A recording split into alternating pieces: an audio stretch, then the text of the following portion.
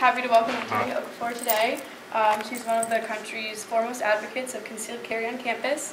In 2015, Antonia made a permanent mark in the Second Amendment community when she became the Southwest Regional Director for Students for Concealed Carry on Campus, where she advocated for the passing and successful implementation of the concealed carry on campus in Texas law known as campus carry.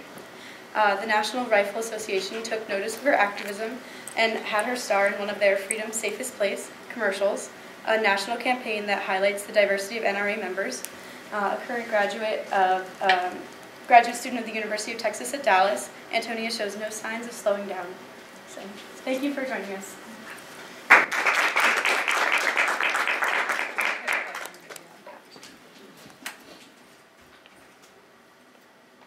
Discovered something startling about myself.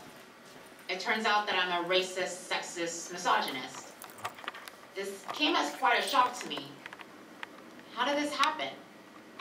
As a person of color, a single woman with a graduate degree who grew up poor in a home without a father, I had a clear political path to follow, and I followed it. I voted for Barack Obama, twice. After all, we share the same skin color.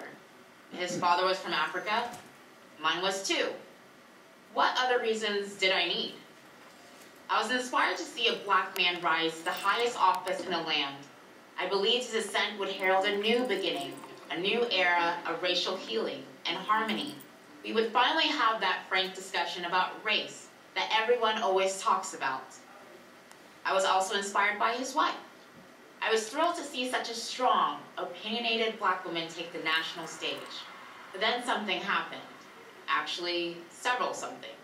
I realized there was a big contradiction in my own life.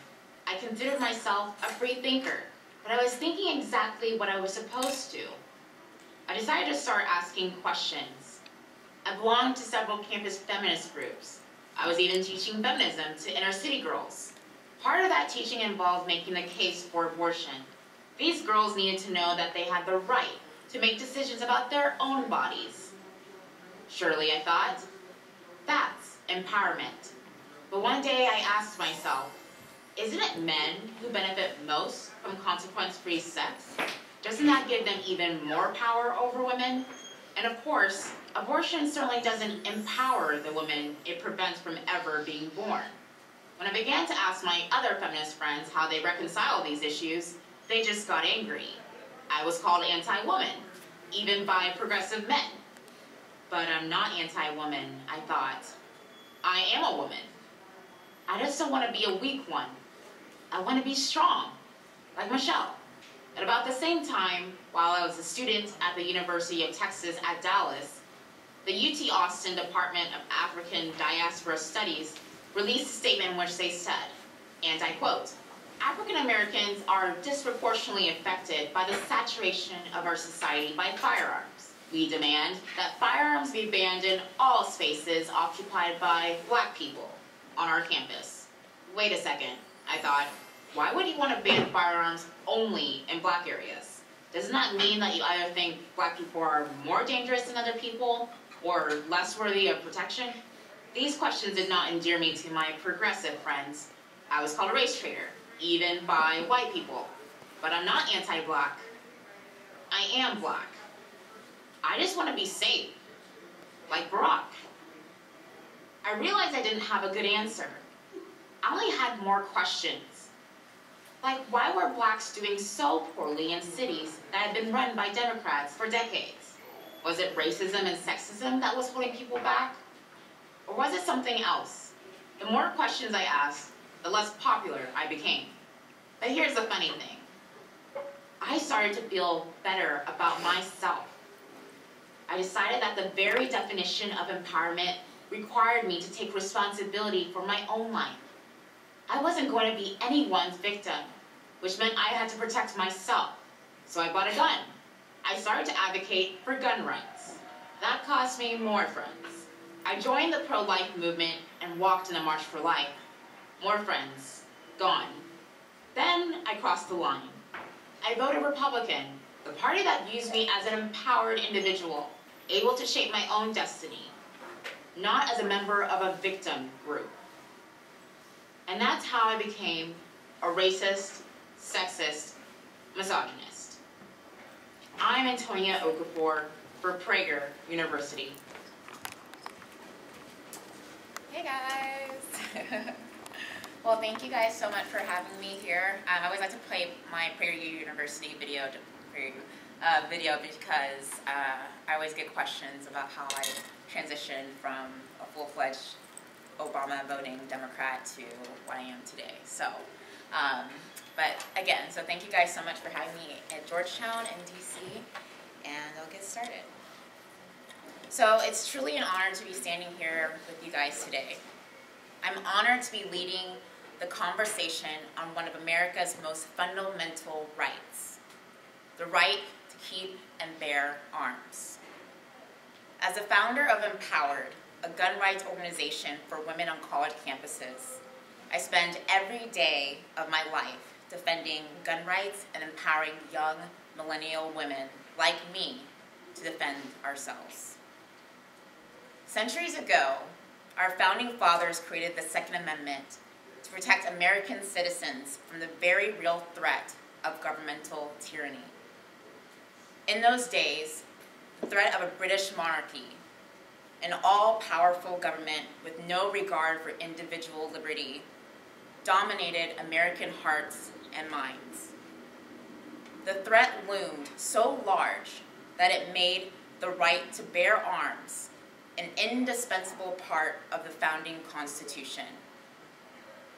Without the Second Amendment, our Constitution could not, and I quote, secure the blessings of liberty to ourselves and our posterity. Centuries later, the Second Amendment continues to secure those blessings, but it is under attack. While we no longer face the threat of a British monarchy, our right to bear arms is besieged on what seems like a daily basis. Today, the threat to freedom primarily comes from within. Anti-gun activists and legislators who would strip Americans of their God-given right to defend themselves and their families. Their anti-gun activism, their obsession with gun control, has reached a fever pitch in the aftermath of the Parkland shooting. When one evil man, took 17 innocent lives from us. Most of them were students only a few years younger than we are. And we keep them in our hearts today. Since that tragedy, we have seen the best of American society. We have seen a local community come together, joined by people across the country and around the world who continue to stand with them today. But we have also seen the worst of American society. We have seen grieving victims scapegoat innocent bystanders, laying blame at the feet of the National Rifle Association and other gun owners. We have seen millions of NRA members and law-abiding gun owners vilified as if they are the school shooters themselves, as if they have blood on their hands. We have seen pro-gun legislators and activists called, and I quote, domestic terrorist enablers. We have seen the Second Amendment called a suicide pact. At the heart of such divisive rhetoric is the idea that gun control will make evil go away. It's a misguided idea that the fewer guns there are, the safer our communities become. That simply isn't true. The fewer guns there are, the weaker our Second Amendment becomes. The less safe we are. The fewer guns there are, the easier it becomes for evil people to commit evil crimes. Since the late 1990s, more than 96% of mass public shootings occurred in gun-free zones, where the shooter has free rein to fire away while victims have virtually no power to defend themselves. 96%. The gun-free designation cannot stop a single school shooting and has failed to protect students too many times. Why? Because nothing stops a bad guy with a gun except a good guy or girl with a gun. In the United States, guns are used as many as 2.5 million times a year in self-defense, preventing countless tragedies from ever becoming a news story. Disarming law-abiding Americans won't stop evil people. Arming them will. As I tell fellow millennials every day. Let me take you back to 2013, to the state of Georgia, when a shooter opened fire at Prince Middle School in Atlanta, putting numerous lives in jeopardy. He was stopped, and those lives were spared. He left no victims, no grieving families in his wake. How? It happened because the school shooter was disarmed by an armed guard stationed at the school. A good guy with a gun. In the end, the shooter only wounded one student. The rest dodged a bullet, many of them. Just a few weeks ago, an Illinois man with an AR-15 rifle stopped a knife attack on another person, saving his life. It wasn't a miracle that saved him. It was a gun. Without that AR-15, without the Second Amendment to protect us, that knife attack could have been lethal.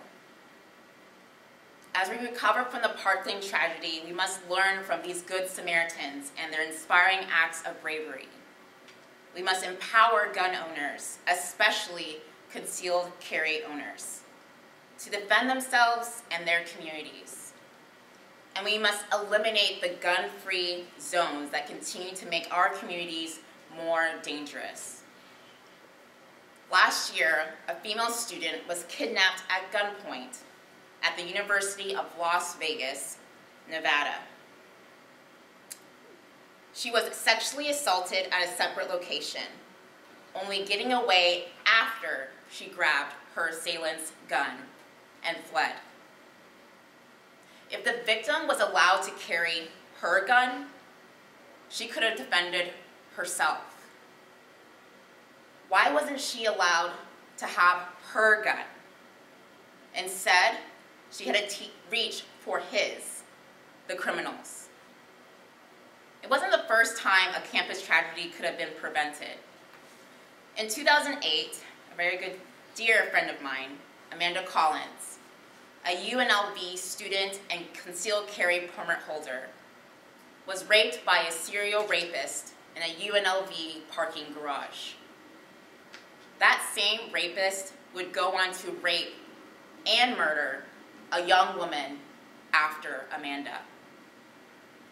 Again, why wasn't she allowed to conceal carry? Why wasn't she allowed to defend herself? The proper response to Parkland and similar tragedies is not to establish more gun-free zones. It is not to take away our weapons of self-defense. It is to implement policies that deter would-be criminals from preying on the defenseless. Say this with me. Evil knows no age limit. Evil knows no age limit. Thank you guys. Good job. But good can win if we arm ourselves. I was a college student not so long ago, so believe me when I say that our colleges and universities need campus carry protections. From the University of Texas massacre in 1966 to the Oregon Community College shooting in 2015, We have seen mass shooters carry out some of the worst crimes imaginable on our campuses. That's why I spend my days fighting for campus carry, because it works. Empowering properly trained gun owners has already proven to be successful in states like Texas, Georgia, Arkansas, and Kansas. Speaking of Kansas, after the University of Kansas allowed students to conceal carry handguns last year, the campus saw a 13% decrease in crime, which comes out to roughly 100 fewer criminal cases. That's only after 6 months. What we cannot do is make it more difficult for law-abiding citizens to defend themselves and others. Remember the millions of law-abiding gun owners who have gone through multiple layers of requirements to obtain and keep their permits. We cannot infringe on their Second Amendment rights and leave ourselves vulnerable to bad guys with guns. Earlier this month, the Florida legislator, the same legislator that has failed over and over again to pass campus carry, passed a law banning the sale of firearms for those aged 21 years of age or younger. This is not only a mistake, but a direct attack on our right to self-defense. We cannot succumb to pressure from gun control advocates whose misguided policies punish law-abiding gun owners while doing nothing to stop criminals from breaking the law. We cannot be seduced by false gun control narratives, which suggest guns are evil and not evil itself. When we, the people, ignore our founding fathers and undermine our constitutional rights, we fail our country. I've spent years supporting and defending our Second Amendment right and empowering gun owners to exercise their constitutional rights. As a millennial, I take it upon myself to advocate for students who believe in gun rights, but whose voices have not been heard. And as a woman, I take it upon myself to advocate for other women, many of whom, like me, have experienced the horror of sexual assault, to defend themselves by arming themselves. Above all else, as an American, I take it upon myself to stand up for the defenseless, who are only a gun away from taking back control of their lives. I ask you to stand with me and stand up for all of us. Thank you.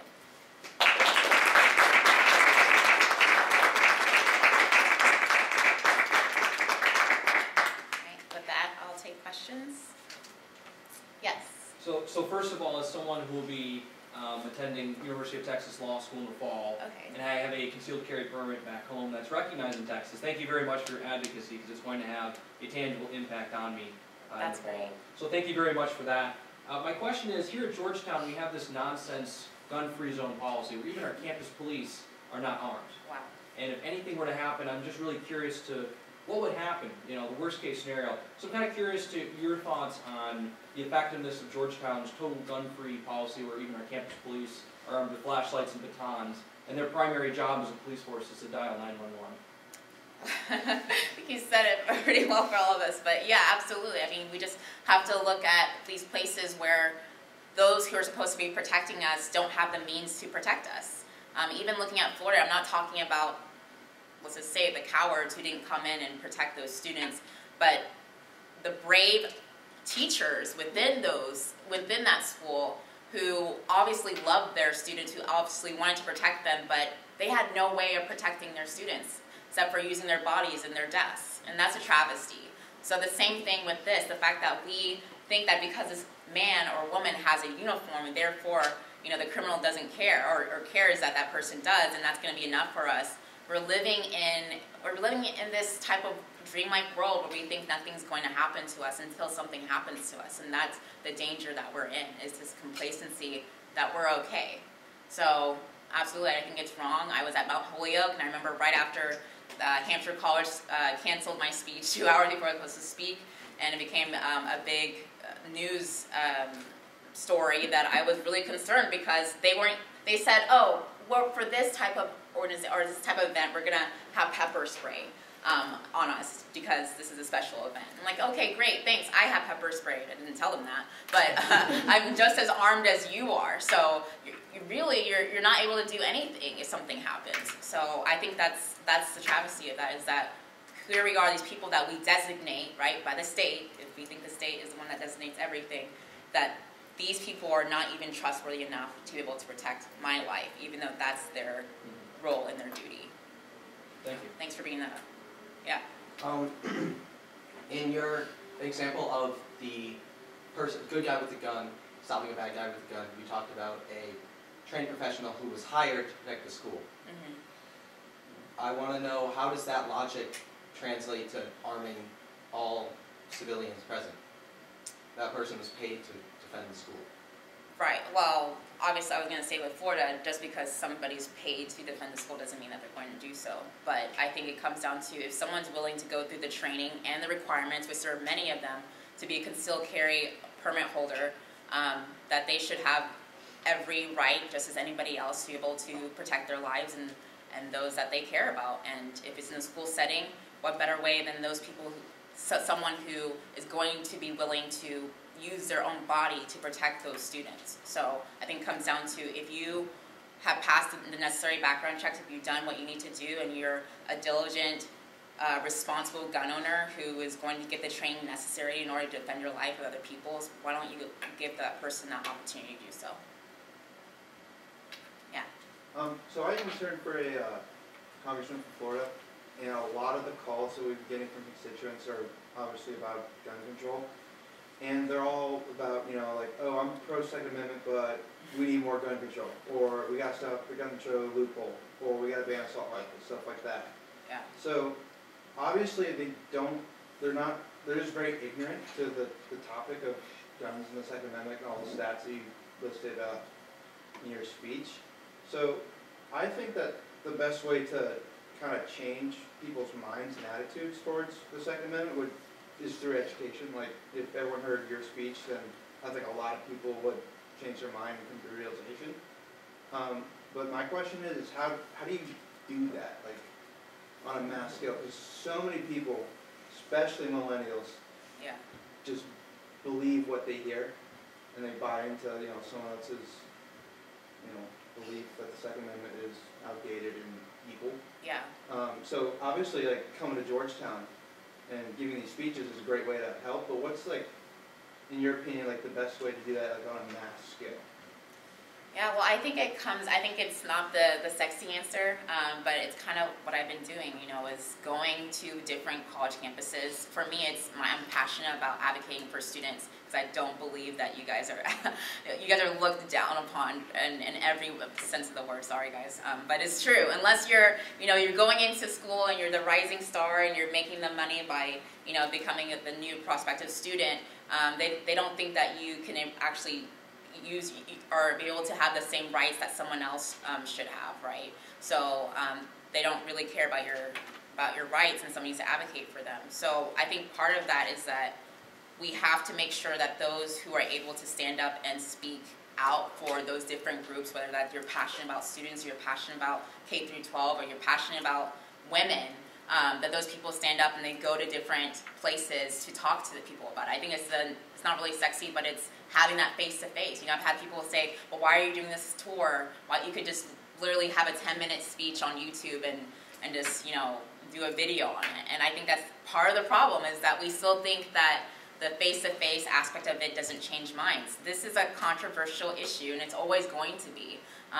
And so for you to actually be able to change someone's mind, or even someone who's on the fence, because you're saying people who are calling in saying, I'm pro-Second Amendment, but that's actually a lot of people that I have dealt with, especially with the campus carry issue, where people who would say, I'm definitely for the Second Amendment, but I don't think my 18-year-old or I don't think my 21-year-old is mature enough to be able to protect themselves on campus. And that's not true. Statistics don't show that. So I think, is that face-to-face and going and talking to people. It's going to be slow, but we can't have this mass, you know, yes, we're going to talk about it, we're going to energize people, we're going to go march on DC, you know, and think that that's going to be enough to change people's minds. It might energize people for a little bit, but does it really change people's minds and get people off the fence? No. Until you have that face-to-face conversation, you're not going to do that. Yeah. Yeah. So an argument that definitely a lot of people on the left like to make is that a lot of this self-defense can still be done with handguns. I'm curious what your opinion is on measures to, you know, ban assault rifles, reduce clip sizes, reduce firing rate, the bump stock ban, measures like that. I'm just curious what your opinion is. Yeah, well, okay, so first, I've heard, I mean, I'm not trying to take anybody out, but a lot of people think, so AR-15 does not mean assault rifle. I'm just telling you that. It's Armalite. It's just the guy who invented the AR-15. For it to be an assault weapon, you have to have the ability to change it from a semi-automatic to a fully automatic, which AR-15 is a civilian rifle, so you're not able to do that. It's semi-automatic, which means one round per trigger pull. So just those, I'm saving the questions down, because it's okay if you don't want to speak up. So I think there's a lot, like he was saying, there's a lot of misinformation out there, and I think that's part of the problem, is that people are scared of something that they don't understand. I know a lot of gun control advocates I've talked to who would say, well, I don't even go to the gun range. Like, I have no interest in even bringing up, you know, holding a firearm or even using that. Well, then what are you basically saying? You're saying that you don't want to educate yourself, and also you're afraid that if you do educate yourself, that maybe you change your mind. That's really what it goes down to. So I think that's part of the problem right now, is we have that misinformation of what those types of things are, and then people think, well, let's just go in the, you know, jump in the bandwagon and try to ban all these things. But the handgun case, it's funny that you bring that up, because in the 80s, there was this big wave of a lot of gun control advocates who didn't want handguns. In fact, that's the reason why we have it at 21 years of age now, in order to even purchase a handgun. And now they're switching it now. Oh, rifles are really where we need to go, and we have to ban those.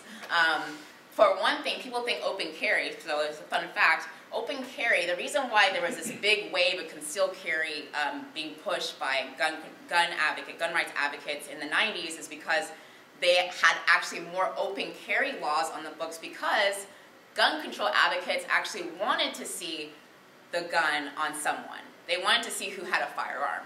So they pushed for open carry. And now they're switching it because they said, no. That's not really what we want. So you cannot continue to look at what they want in order to see what the line of morality is when it comes to that, because in 10 years they could absolutely switch, because it has nothing to do with the actual firearm. It's that they want to ban guns altogether. When you hear someone preface, when I hear somebody say this on TV or in a debate or on a panel, and they say, I'm for the Second Amendment, but for the most part, they're not for the Second Amendment, because they're just using that to kind of switch people's brains off and think that, oh, I don't have to listen to them after that, but you should be listening to them after that. Yeah.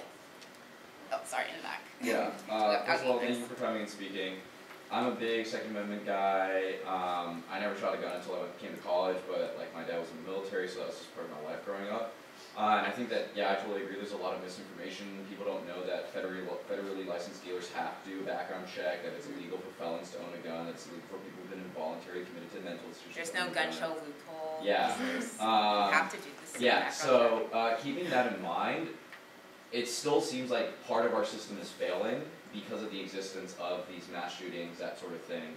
And the National Review supports like the gun violence restraining orders or things like that. I was wondering what sort of conservative policy measures that we can support outside of, maybe the answer is just like we give more funds to the FBI to handle this specifically, or to police departments, or paying security officers every school. But I was wondering like what sort of policies can conservatives support to combat illegal gun violence? Right. Well, I think, and this is going to be my libertarian coming out in me, but the fact that we are thinking that the answer is the FBI, who they failed us miserably on this Florida shooting debacle. There's a lot of transparency and accountability issues that they need to fix, and the fact that we deflected, and I mean, I know you're going to say, well, because you're part of the NRA, that's why you're saying that. The reason that everyone's talking about this being the NRA's fault is, I believe, for a very good reason, and we should also be holding those systems accountable. If we're going to be limited government, then we have to keep those people accountable as well. So I don't really think giving more money to the FBI is going to be really even the conservative solution, fiscally, or just common sense for this scenario. I think it comes down to, I believe that the problem is that we're focusing on thinking that what the measures are going to be focused on criminals who are not going to follow the law regardless of the law, and instead we really should be empowering those individuals who have statistically shown that they're able to not only handle a firearm, but they're actually safer than the general public. So in 2005, the Department of Public Safety in Texas conducted a study for the concealed carry permit holders versus the general public, and they found that concealed carry permit holders are 4.5 times less likely to commit manslaughter than the general public, and they're 5 times less likely than the general public to commit murder. So these are the people that we want to be out there and defending our lives. And what I've seen with, even with Republicans, is that they rather have armed guards or law enforcement or ex-veterans or stuff like that, but they're not willing to say that I trust that we have an individual right to defend our lives, and that we should be able to properly be trained and able to do so, and empower that individual to do so. So I think that's a conservative policy that we're not doing very well on the conservative Republican side, and that we need to be holding back to, is that empowering the individual and trusting the individual to protect their life. Oh yes, sorry. Yeah, so just this morning, my professor very confidently proclaimed to the class that she thinks any random 18-year-old shouldn't be able to walk into the gun store and purchase a fully automatic weapon. And, I thought to myself, well, yeah, I agree. Good thing that's already been on laws for over 20 years. And so on that note of, people just not. So that's Georgetown, right? Yeah, Oh, Georgetown okay. this morning. Yeah. Right. What's the class? Yeah, childhood technology, There you go. psychology. I figured it was. She's an expert in everything, though. That's why she went to Yeah. school. Yeah, it was. I mean, she's a great professor for her subject. Just not this. And so, on that note of so many people, especially in a city environment, in a college environment, not knowing squat about guns, what are your suggestions for certain talking points or certain ways of bringing up the conversation that get at least some people who are closer to the fence to maybe listen without shooting you down or getting scared because they don't know anything about guns and they would never dare touch one?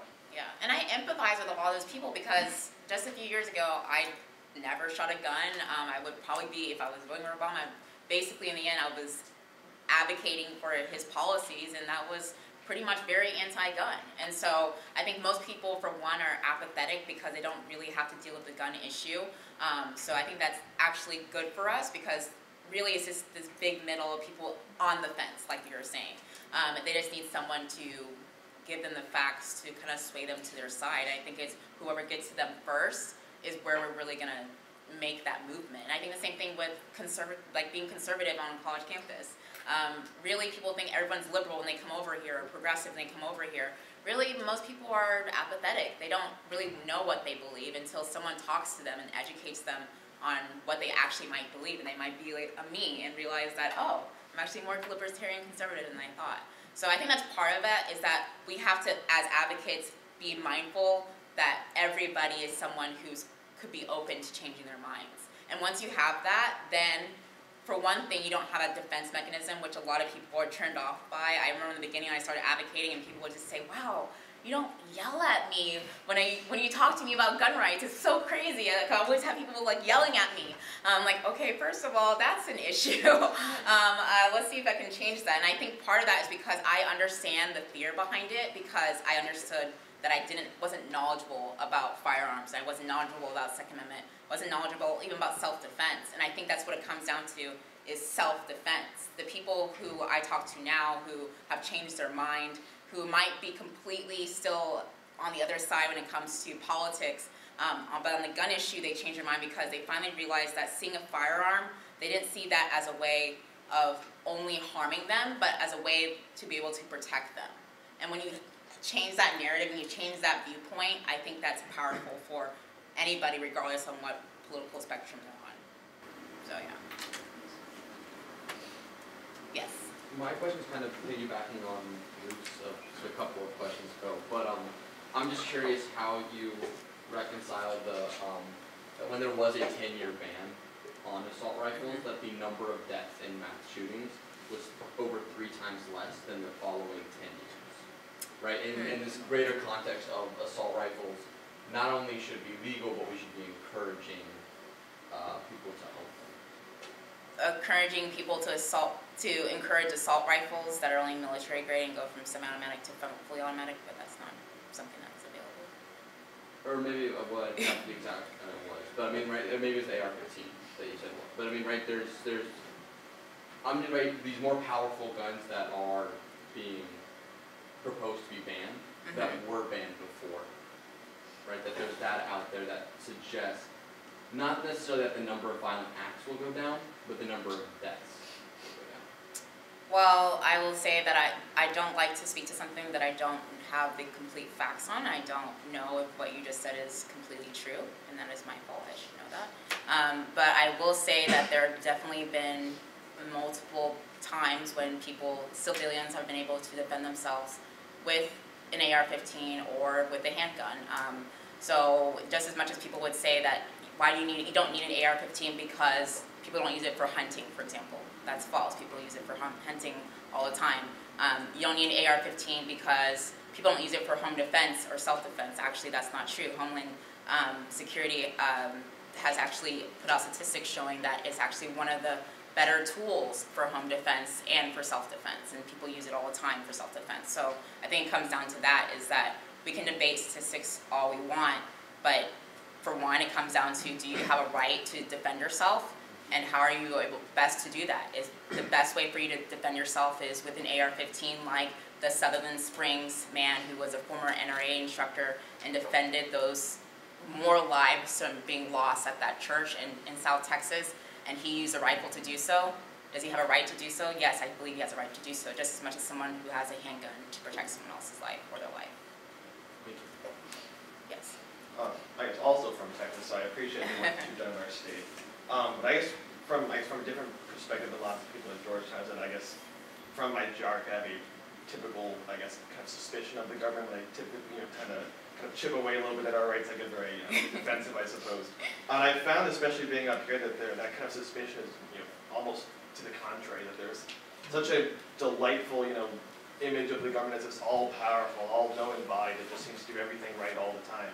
And to even just start a conversation, from my perspective, I have this innate suspicion, and theirs is just completely different. So how do you kind of reconcile this basis of kind of different thought approaches to the basis of the issue? Like, if that makes sense. I feel like with that is that I think you should push back when they say that, and say that same side that says, oh, the all-powerful government is great and awesome, right? But then the week beforehand, they're kneeling because they believe in police brutality, and oh wait, the police is funded by the government.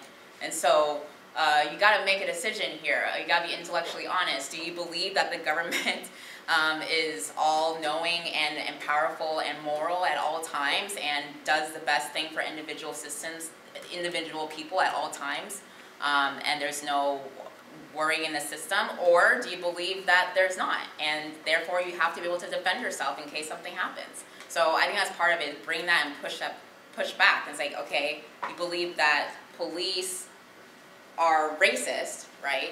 But then you also believe that in a case of self-defense that you should just let the police protect you. Doesn't make sense. So. Thank you. Yeah. Yes. Sorry. I'm Oh, sorry. go ahead. I'm not a student here, obviously. I'm an activist Republican from the great state of Maryland. And I grew up in Washington, D.C., so you're absolutely right. There is this rarefied air here that the government is all-knowing.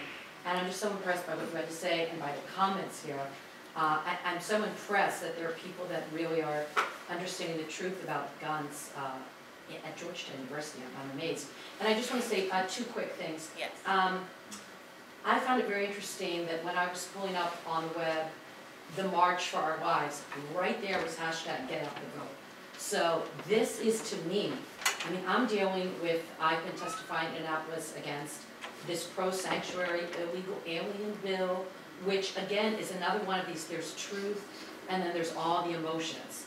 And it's sort of the flip side of the same thing. There's a great deal of crime associated, a great deal of deaths, but those who are for the pro-sanctuary, which tends to be very much the non-Republican, non-libertarian side of the equation, they don't want to see that. And they are pushing the vote. And so I would just encourage each and every individual here. It's all about voting people in that support the Second Amendment right and taking the opportunity whenever you can to speak to other, fellow students. I find it also the situation with the AK-47, I mean, I hear that all the time as well. Even my husband's like, well, and he's fairly conservative. Oh, I think, handguns are okay, but, and I just look at him, I'm not a gun expert per se, but I'm like, okay. So I'm thinking of someone living in a crime-infested neighborhood with a handgun, and some criminal comes up and he or she's swinging bullets right, left, you don't stand a chance. I mean, I think your data would certainly support that. And I would love to see more coming from the conservatives out there that we supposedly elected to put on the Hill to support the Second Amendment over the stats. I mean, the so-called gun-safe cities. Maryland's a big gun-safe city. Baltimore's out of control. Oh yeah. Chicago's another one. Maryland's a great example. This is the same argument of sanctuary cities have less crime. Well, I'm living in Montgomery County, and the legal Latinos, the African Americans, minorities in those communities where those illegal gangs are being decimated. It's horrific what's going on. So I just want to thank you for what you have to say. And also another thing, I understand, I believe there's going to be at GW, the Federalist Society there is having a Second Amendment panel of some sort. I think a gentleman who's running for DC Republican chair is going to be there. I don't know much more about it, but it might be worthwhile to look into and see what they have to say and go and speak with others and join forces. And I just want to thank you for everything you said. It's been great. Thank you. Thank you. Yes. Well, thank you for coming. And my question, just to piggyback off of you, you spoke about the March for Our Lives. Do you think that the rhetoric that has been used, whether pro-gun, anti-gun, people make quick judgments about what someone believes because of this, and Congress only spent a week on the issue itself, even though obviously Americans throughout the nation, this is the hot topic today. Do you think the rhetoric has influenced judgments and maybe caused politicians and Americans to not necessarily see the facts or even talk to each other to hear different sides, to maybe possibly come to a compromise, to understand the fear someone has of taking away our rights and the fear somebody has against possibly a mass shooting? Yeah, and when you say rhetoric, do you mean I'm guessing everywhere, media, media, and especially the terms we use, gun control instead of gun reform, or pro-gun, anti-gun. Mm-hmm. We almost push ourselves to the extremes rather than, I guess, a middle ground. Exactly. And I think, again, it comes down to, I perhaps remember this myself too, is that what we see on TV, what we see in the rhetoric, or here in the rhetoric, is the 5% on both the extremes, right? On both of the sides that are very loud. Even they're really small, they're very loud. Exactly. They're also very powerful, and they have a lot of money. And so that's what we're seeing. We think that's representative of all people. But really, there's a whole bunch in the middle, the 90% that's still waiting for someone to, not saying that they can't make decisions for themselves, but for most people, they're living their lives. They're doing what they need to do unless something like that happens to them. For the most part, that's when it's too late. So I think that's part of it, is that to remember that there are still the 90% of people who maybe they're not watching the news, or maybe they're not really keeping abreast on the issues, and they want someone to tell them, and they're not going to listen to people yelling, and when it comes to that, they're just going to shut down. So I think there are opportunities for us to talk to those people and be able to change their minds, but it comes down to those people on the 5% on each side who tend to be the politicians, the legislators, the activists, who do get to make the decisions. So I think it's a lot of the entertainment side of it when it comes down to it. Unfortunately, sometimes they're on our side when it comes down to, yes, we're pro-gun or not, or no, we're not pro-gun. For example, I was really upset to hear that the House Freedom Caucus, when Dr. John Lott went to go speak to them, was very anti, no, we're not going to arm any teachers. I mean, the House Freedom Caucus. I mean, those are the people that you're thinking, okay, they're definitely going to be on our side. So I think there's still a lot of people within even the, I don't want to say the elite, but the people who are supposed to be making decisions or making laws for us, who we vote into office, who represent us, even they are not educated on the issue. And I think there's a lot of responsibility for us, for we the people, to be able to educate those legislators and make sure that they're doing the right things. Thank you. Yeah. Yes. Oh. Is it, sorry. No, they can ask a question. Okay. Go ahead. Thank you for coming. I'm from New York, and now I'm here, not two of the most gun-friendly areas, but I see that it has worked in Texas. You were successful there. How do you go about expanding it to other schools and other states on a governmental level outside of just having informed voters? And is there a constitutional problem that you found? It seems to me to restrict somebody in a public school to not be able to carry a gun 5 feet inside or out, or 150 or whatever the rule is, inside or outside of school, could have some constitutional problems. When it comes to campuses or K through 12? Yeah, when it comes to campuses, especially public school campuses, is there no constitutional problem about restricting someone from carrying a gun on public property? Well, so for the most part, when it comes to on the books with campus carry legislation, is that there's Arkansas, Kansas, Texas, Georgia, those states where now we're able to carry within the buildings.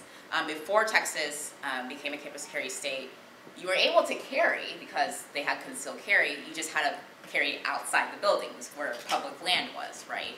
But you couldn't go inside the building as a law-abiding citizen with a firearm. So that's what a lot of states are dealing with now, is that, I mean, if you can't go inside your classroom, then that's where you spend most of your time. You're not really able to actually protect yourself. So a lot of those states are really comes down to that.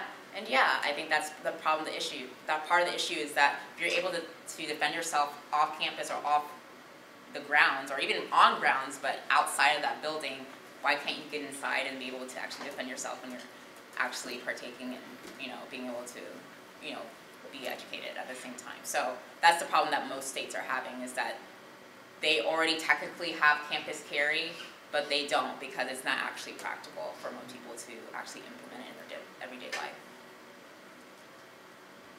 Did I answer your question? Yeah. Okay. I have a question. Oh, yes. Okay, so for schools, like I went to Virginia Tech, and campus carry is like nobody wants it because the student is the one that turned on the other students. But do you see that like arming professors or arming teachers is a segue into allowing students to protect themselves on campus? Because I had a few professors when I was in school that were avid gun owners. They competed. They were very, very knowledgeable, and they certainly did want to protect their students if anything happened, but they don't have that right on the campus because it's a gun-free zone. But I just wondered if they allow the professors, somebody you're supposed to trust, somebody that you're paying a lot of money to teach you and arm you with knowledge, if that might be a segue to allow the students to carry eventually. Yeah, so right now, Tennessee is actually like that, where they have professor carry, basically what they call professor carry, where they allow their professors to, or faculty members to be able to carry. I don't really think believe it's a segue. I don't think it should be a segue. I mean, unfortunate that they stopped there at this point. But I think, like example, Kansas and Arkansas and Georgia, that's already doing it so well already with the students. But I think it comes down to the fact that most concealed carry laws make you have to be at least 21 years of age or older anyways to be able to have a permit. And so that's really what it comes down to. That's maybe seniors, but mostly graduate students and faculty members and professors. And that's just because it's representative of the state laws. So there actually are a couple of states that do allow you to conceal carry at 18, but for the most part it's 21. So I think with the campus carry law, it just comes down to those are the people who are going to be carrying anyways, so you might as well allow students as well to carry.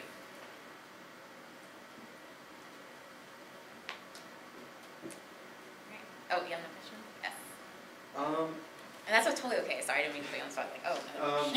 Like, So that bill, the concealed carry bill that would allow, say you had a carry permit in one state to be recognized in all 50 states? Reciprocity, yeah. Yeah, the reciprocity. So that was left out of the budget deal, if I'm not mistaken.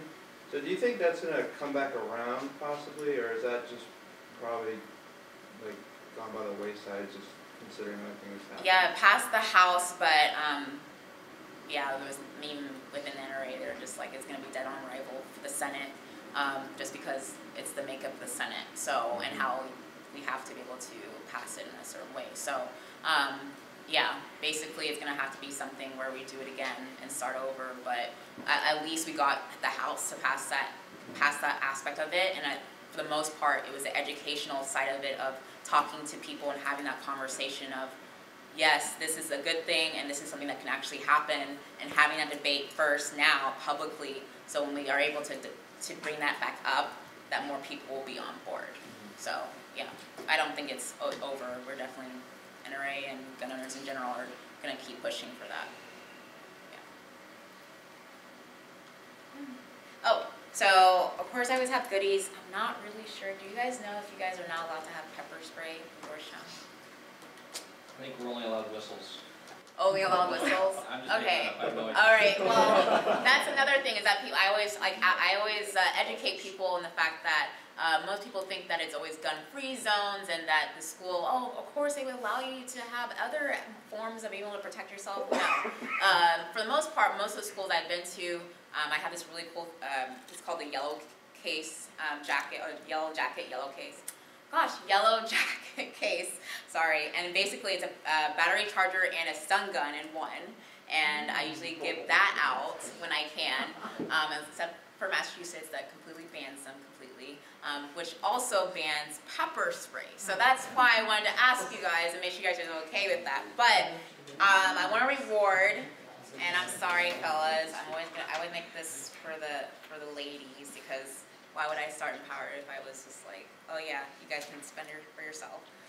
So one lady that was paying attention to one of the facts that when I was speaking, if one lady can ask or can answer, how many fewer criminal offenses did University of Kansas report they have after passing the campus carry bill? The number, I know it's like, oh. Karen, Oh, go for it. 13%? It is 13%. It's You're about right. 100. But it was 100. Good job. Awesome. You're like, oh. Okay, so you get a Kimber Pepper Blaster, because self-defense is important. But of course, I want you guys to continue to advocate. And if you're not allowed to have that, it's on tape. I'm sorry, but it just shows that Georgetown doesn't care about your safety. So, if you can't have pepper spray, Berkeley allows pepper spray. So let's just say, yeah. You guys don't want to be worse than Berkeley. Okay. So, congratulations and thanks for paying attention. But thank you guys so much, and this was really great.